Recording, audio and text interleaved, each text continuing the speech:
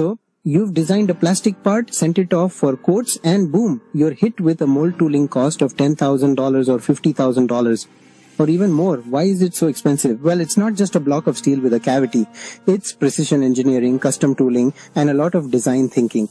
In this video, we'll break down exactly what goes into the cost of an injection mold, step by step, so you know where your money is going and how to optimize your budget. Understanding this will save you thousands. Let's get into it. Welcome to UG Mold Tech.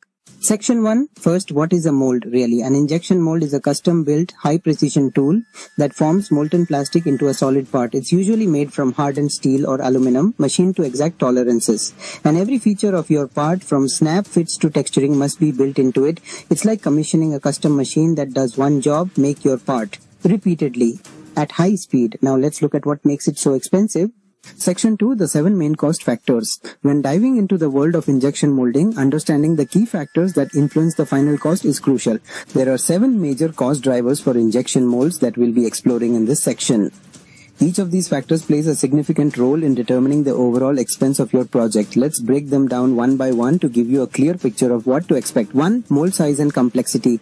The size of the mold is a primary cost driver. Larger parts necessitate larger molds, which directly impacts the amount of material required and the complexity of the manufacturing process. This translates to more steel being used, which inherently increases material cost. Furthermore, larger molds demand longer machining time as more material needs to be precisely cut and shaped. The increased size also leads to higher handling costs. The complexity of the part design is another critical factor. More features incorporated into the part design directly translate to more complexity in the mold making process, which equals more cost. However, if you add features like undercuts, threads, sliders, and inserts to that basic box, the mold design becomes significantly more intricate. These additions require specialized mold components and more complex machining processes. As a result, the cost can easily triple, reflecting the increased engineering and manufacturing effort involved. 2.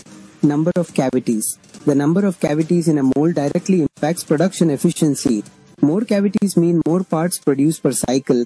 This increased output translates to a lower part cost per unit, making it advantageous for large production runs. However, it's important to note that the tooling cost for multi-cavity molds is significantly higher compared to single-cavity molds. A single-cavity mold offers a lower initial investment, making it suitable for small-scale production or prototyping. On the other hand, a multi-cavity mold with configurations like 4, 8 or even 16 plus cavities dramatically boosts output, reducing the per-part cost and making it ideal for mass production scenarios. 3. Mold material. For long-term production requirements, it's best to opt for steel molds. Common steel grades used in injection molding include P20, H13 and S1-36, each offering specific properties to suit different application needs. The choice of mold material is a critical decision that affects both the cost and the lifespan of the mold. Steel molds, known for their durability and ability to withstand high injection pressures, it's worthwhile investment for long-term production needs. Aluminum, in contrast, offers a more cost-effective alternative. It is cheaper to acquire and faster to machine, reducing the initial tooling costs. However, aluminum molds are less durable and wear out quicker compared to steel molds. As a general guideline, if you are working on prototype runs or low volume production, aluminum molds are a practical and economical choice.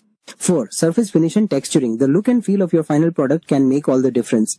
Do you envision a beautiful, subtly textured finish that invites touch, or a high gloss, mirror-like surface that screams premium quality? The choice is yours, but it's important to understand the implications. Achieving that desired finish often requires extra work on the mold itself. That could mean additional EDM, electrical discharge machining work to create a specific texture, meticulous hand polishing to achieve a flawless shine, or precise laser etching for intricate designs. Each of these processes adds time and cost. High gloss finishes and detailed logos, while visually appealing, cost more to produce because of the extra care and precision required. Furthermore, they also cost more to maintain as they are more susceptible to scratches and imperfections. Consider the long-term implications of your aesthetic choices. Bottom line, the nicer the finish, the higher the cost. It's a direct relationship. So, carefully weigh the aesthetic benefits against the budgetary impact. Are those extra details truly essential to your product's success? 5. Undercuts and side actions. Now, let's talk about part geometry. Parts with undercuts, those recessed features that prevent straight ejection from the mold, Threads for screws or fasteners or snap fits for easy assembly may need slides, lifters or unscrewing cores to be manufactured correctly. These are all clever mechanical solutions that allow the mold to release the part, but they come at a price. Each of these adds complexity to the mold design, introduces moving parts that require precise alignment and maintenance, and results in higher machining and assembly costs. The more intricate the mechanism, the greater the expense. If you can simplify your design, even in small ways, to eliminate undercuts or reduce the number of complex features, you can save thousands of dollars in tooling costs. Consider design for manufacturability principles early in the process. 6. Cooling system design. Efficient cooling is absolutely key to achieving faster cycle times in injection molding, and faster cycles directly translate to lower part cost. The quicker the mold cools, the sooner the next part can be produced. Yes, investing in a sophisticated cooling system costs more upfront, but it can pay off big in high volume production runs by significantly reducing cycle times and increasing overall efficiency. It's a strategic investment in long-term cost savings. 7. Tolerances and precision. Finally, let's discuss tolerances. Tighter tolerances demand more machining time to achieve the required accuracy, more frequent and rigorous quality checks to ensure compliance, and ultimately more expensive molds built to withstand the stresses of producing parts within those exacting specifications.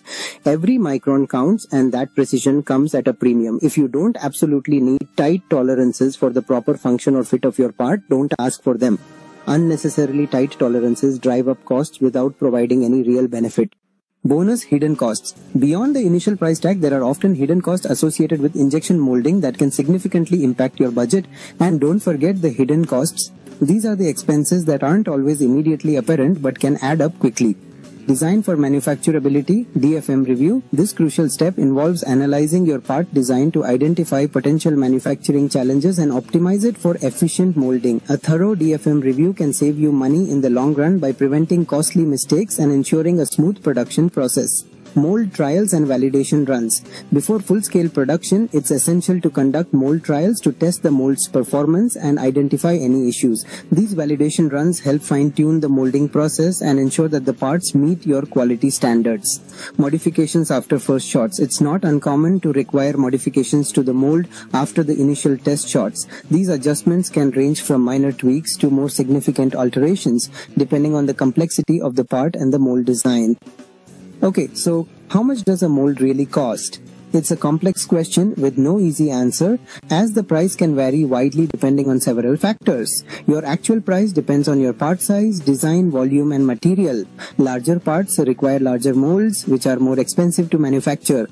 Complex designs with intricate features also increase the cost. The type of material you choose will also affect the price, as some materials are more difficult to mold than others. Always get quotes from experienced mold shops and ask for DFM feedback before committing.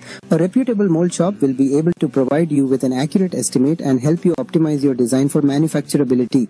Your requirement may be of simple aluminum prototype mold. These are typically used for low volume production runs or for testing the design before investing in a more expensive steel mold.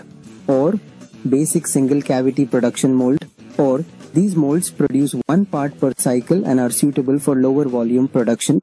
Multi-cavity high volume steel mold. Or these molds produce multiple parts per cycle and are designed for high volume production runs. They are more complex and expensive than single cavity molds but offer significant cost savings in the long run. Complex tools, e.g. unscrewing, overmolding.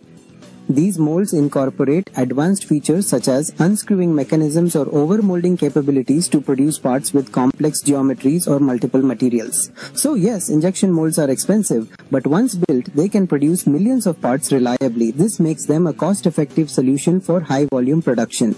The better your design, the smarter your planning, the more value you'll get out of your mold investment. Investing in a well-designed mold and a robust manufacturing process will pay off in the long run with higher quality parts, reduced production costs, and increased efficiency. If this helped you, hit like, subscribe for more engineering breakdowns, and ring that bell icon for weekly videos. Thanks for watching, and I'll see you in the next one.